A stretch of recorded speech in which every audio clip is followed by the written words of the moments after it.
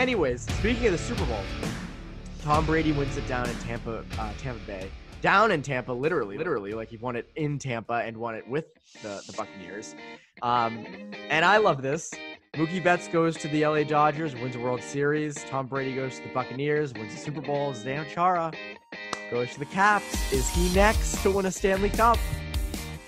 Well, if you look at like the track record, it might very well be the case. Whether Betts, Brady, or like if Chara's to win, obviously it's all bittersweet, right? I think all of them have that little bittersweet element to it. But like Red Sox are rebuilding, Patriots are rebuilding, Bruins are right in the thick of it. Right?